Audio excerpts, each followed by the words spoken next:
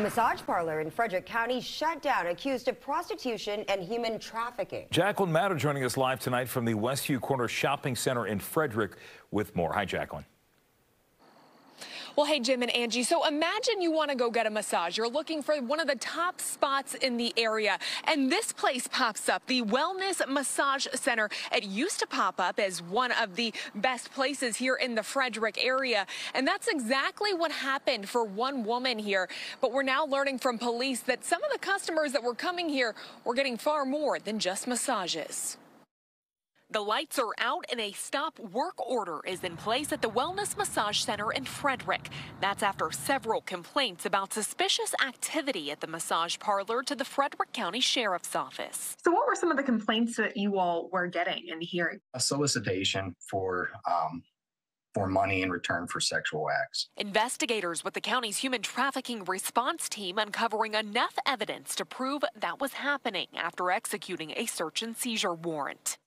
I mean, it's in plain view, but what goes on behind closed doors, you're never really going to know it. When you drive by, I'm with you. It looks like a legitimate business that conducts itself appropriately. Lieutenant Chad Atkins telling Fox 5 the sheriff's office received numerous complaints over the past year, many of them similar to this review posted by a prior customer, Alexis Ansman.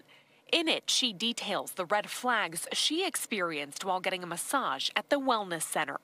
When he was putting the drape down to kind of get to the parts, of my back, my underwear were pulled down further than I was expecting. It was very rough and just grabbing at all parts of my body.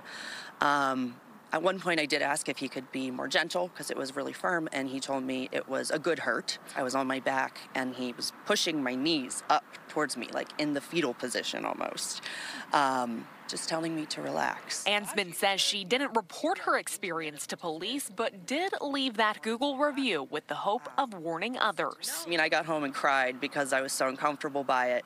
So to know that who knows what could have happened is definitely scary. While that stop work order has shut the business down for now, we did speak to a man who identified himself as the owner.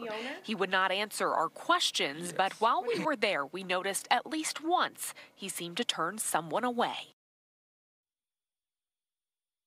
Police do tell me that the suspects in this case are employees of this business. At this time, we still don't know exactly how many prostitution or human trafficking charges they are facing.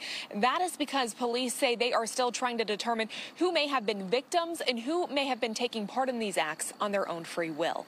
Jim, Angie, back to you.